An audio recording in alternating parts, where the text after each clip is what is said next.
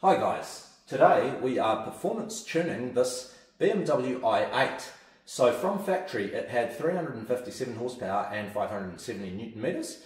We are raising that to 392 horsepower and 650 Newton meters, and thanks to its carbon reinforced plastic chassis it will go very nicely. It will have a really nice power to weight ratio.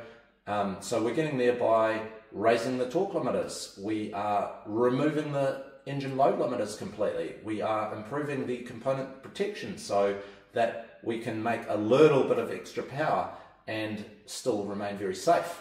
We are raising the boost pressure by 8 to 11% as well. So combined, all those changes will result in some pretty nice performance, and we're going to see that in a minute. Hi guys, we're on board in this BMW i8. We're about to find out what the performance tune has done. Let's see.